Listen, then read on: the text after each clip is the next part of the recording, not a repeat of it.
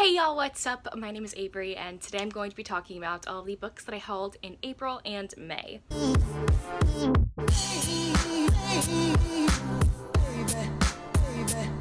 So the books in this box that I've acquired recently, that I got from Thrift Books, Book Outlet. I think there are like 2 new releases in here. I decided one day to splurge on myself because I have not done that in a very long time, so I got some books online. So the first couple books that I have here are books that I got off of Thrift Books. The first book I have is The Summer I Found You by Jolene Perry, and this is a book that I picked up because it has chronic illness and disability representation in it. This is a romance between a woman who was just recently dumped by her boyfriend when she found out that she has diabetes, and our main character man, the love interest, is a soldier that came back from Afghanistan with part of his arm gone now. And I think it's like their romance trying to build themselves back up again and maybe falling in love through that process. This sounded so good to me. It's fairly short and I haven't heard anyone ever talk about this book, so I'm very excited for this one. Then I have When You're Ready by J.L. Berg. J.L. Berg wrote one of my favorite books from 2019, and this I believe is her debut. Claire Murray, she just lost her husband Ethan and she now has to raise her young daughter all on her own. He was her entire world and Claire had accepted a life without him, without love, until years later fate brings her to an emergency room and face to face with a stormy-eyed doctor intent on changing her mind. Logan Matthews is the son of a billionaire and has spent his whole life trying to make his absentee father proud. Without a family to depend on, all he's ever wanted is a place to call home. After a failed marriage, Logan believes he's unworthy of love until he meets a woman who awakens his spirit and transforms his entire life in an instant. That sounds really good. And I got one of her more recent books that were released, Forgetting August. So Averie was nearly ruined and ruled by Austin Kincaid in the past, and it doesn't matter that she's moved on, that she's about to marry another man. Apparently August now is in a coma, but she finds out that he's actually not anymore. August is awake with no memories. He sets out to solve the mystery of his lost life. He unearths a photograph of a beautiful redhead named Averie and knows instantly that she's the key. But when he finds her, the August she describes is more monster than man. So I guess it's about them coming together after this horrible incident that happened, probably. The cover is beautiful. I love it. I'm very interested to see how this book will play out because I want to see how she's gonna get over something like that if it is a romance between the two, even if he doesn't remember everything that happened. Next I got A Matter of Heart by Amy Fellner Domini. I'm so sorry if I'm butchering that. I don't remember why I bought this book. I think it has chronic illness or disability representation in it. I'm pretty sure that's why I bought this book, but this is what all that the back says. One heartbeat can change everything. Swimming is who I am. Winning is what I live for. No one is going to stop me from becoming the fastest swimmer in the world. Not my dad, not my boyfriend, not even my own heart. This is a young adult book though, it says. I used to be a swimmer, so I guess maybe that's why I picked it up, because it sounded appealing to me because I used to swim a lot. I guess I'll get back to y'all on this book if I actually do read it. And then the last book that I got off of Thrift Books is Bound to Submit by Laura Kay. I tried to take the library binding off and just like, oh, it's still sticky and gross, and I've put rubbing alcohol on it. Nothing will get off the stickiness. Does anyone have tips? This is a very short novella. Laura Kay wrote a book that I read, I believe earlier this year, that I really enjoyed, and this one is about a main character named Kenna. She is an ex-Marine, and while she was a Marine she lost her arm and her best friend in an IED explosion. Before she became a Marine, she used to go to a club called Blasphemy, and there she would always meet with Griffin Hudson, and she started to fall in love with him. He like rejected her, and then she went and joined the Marines or whatever. Now it's years later, after she's done with the Marines and after everything she's been through, and she's been through a lot in her life, and she doesn't know how to go back to the person she used to be, and so she goes to Blasphemy to go and talk to Griffin and see if they can start up their relationship all over again to help her deal with some stuff going on in her life. I have already read this book. This is in my April wrap-up if you would like to know my thoughts on it. Next, I got 2 books that were released in the past 2 months. I have To Have and to Hoax by Martha Waters. This is our lovely ladies live show pick for the month of May.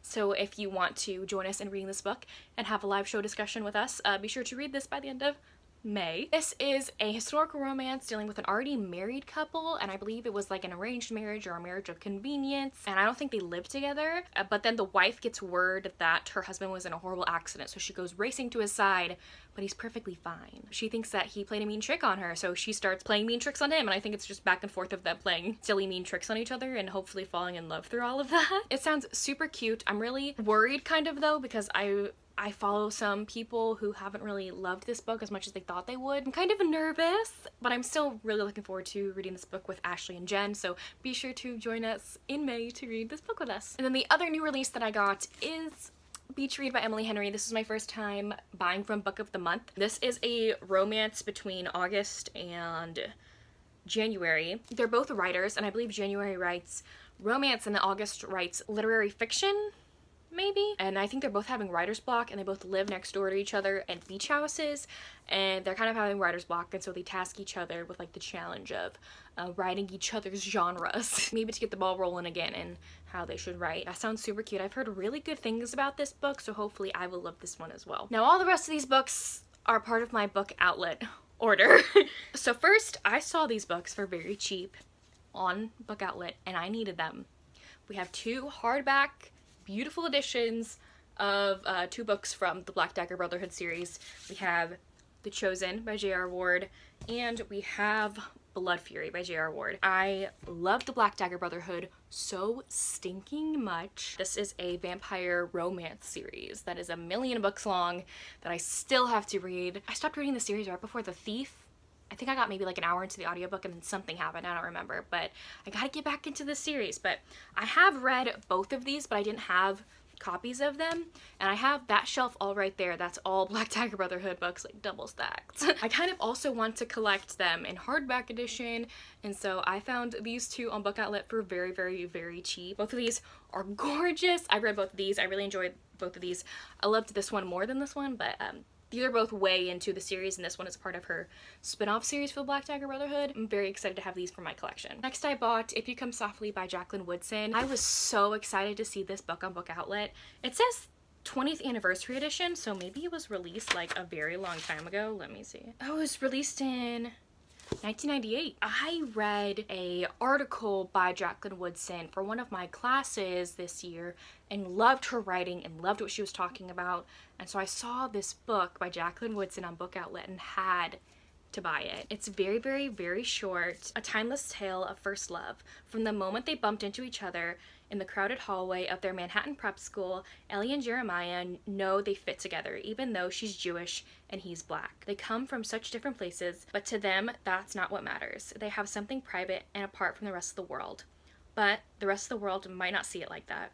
Jacqueline Woodson's moving story of star-crossed lovers is as relevant today as it was published 20 years ago, and this anniversary edition contains a new preface by the author. That sounds so good. It's so short. I feel like it's gonna be kind of like a punch to the gut. But I'm so excited. I really loved reading her article earlier this year, so can't wait to read this one. I feel like if I'm in the mood for a hard-hitting contemporary, this one can definitely fill the bill for that. Next, I have A Bound Heart by Laura France. Hopefully that's how you pronounce it, but this cover is beautiful. I love her hair. I'm gonna read the back because I don't know what this is about at all. Though Magnus MacLeish and Lark MacDougall grew up in the same castle grounds, Magnus is now laird of the great house in the Isle of Carrera.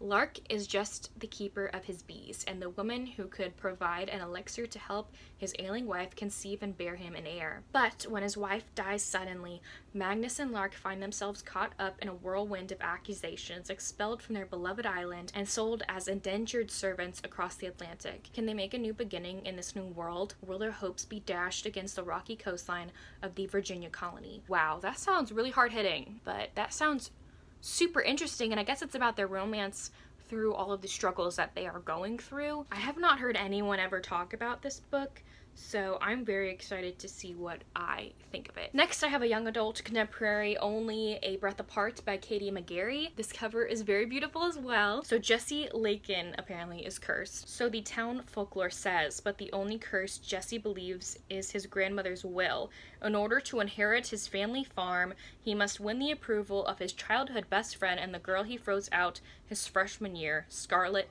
Copeland. And apparently Scarlett Copeland is a psychic. So it seems like Scarlett is having a very hard time at home with her father. He has irrational fears, controlling attitude, and dark secrets at home. Scarlett may have to find a way to escape, but she'll have to rely on the one person she used to trust, the same boy who broke her heart, Jesse Legan. Each midnight meeting pushes Jesse and Scarlett to confront their secrets and their feelings for each other. But as love blooms, the curse rears its ugly head. So I don't know if this is this urban fantasy maybe? I don't know. I thought this was contemporary. I guess there's a little bit of speculative magical realism maybe in here. I don't know. But I'm very intrigued. And I haven't heard anyone talk about this book either, but it looks very cute. Next, we have a fantasy book that I've been wanting to read for years. We have Heart of Thorns by Brie Barton. So it looks like this book is about a main character named Mia. She has always trained to be a hunter because her father is a hunter. I think the leader of the hunters. Gods are feared, revered, and hunted. She's always wanted to be a hunter, but then her father announces she will marry Prince Quinn, heir to the throne. But on the eve of her wedding, Mia plots a daring escape, only to discover the unimaginable. She has magic, which means that she's half god. So I guess it's her figuring all that out. I haven't heard anyone talk about this really. So I'm really excited, and hopefully this is another YA fantasy book that I really enjoy. The last 3 books that I have are all books by Mia Sheridan. I bought Archer's Voice by Mia Sheridan. This is a book that I've already actually read and I absolutely loved. One of my favorite books of this year. This is about a main character named Archer, and he was an accident when he was a kid to where he cannot speak anymore, and he's kind of like the town outcast, and then this new girl moves to town and kind of befriends him. They end up like falling in love, and it's like a beautiful friends to lovers romance that I really, really, really enjoyed. Then we have Most of All You. So this is about Crystal, and she learned long ago that love brings only pain, and she really guards her heart. Then we have our other main character named Gabriel, and he walks into Crystal's life. Despite the terrible darkness in his past, there is an undeniable goodness in him. Crystal finds herself drawn to Gabriel. His quiet strength is wearing down her defenses, and his gentle patience is causing her to question everything she thought she knew. So I guess they're both kind of broken, and they come together and find love, I guess. And the last book on this list is More Than Words by Mia Sheridan. This one is about Kaylin and Jessica, and they met at 11 years old, and Jessica knew he was a broken prince, her prince. They became each other's refuge, creating a safe and magical place far from their troubled lives, until the day Kaylin kissed her, Jessica's first real dreamy kiss, and then disappeared from her life without a word. Years later, everyone knows who Kaylin Hayes is. Famous composer, infamous bad boy. What no one knows is that Kaylin's music is now locked deep inside, trapped behind his own interior demons. It's only when he withdraws to France to drink his way through the darkness that Kaylin stumbles into the one person who makes the magic return, Jessica, his Jessie. And she still tastes a fresh, sweet innocence, even as she sets his blood on fire. They don't belong to each other's worlds anymore. There are too many mistakes, too many secrets, too many lies.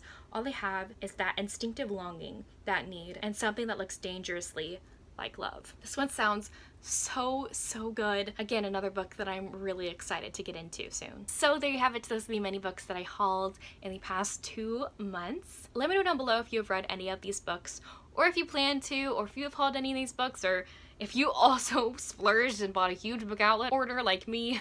But anyways, thank y'all so much for watching. I will see y'all soon in my next one. Bye!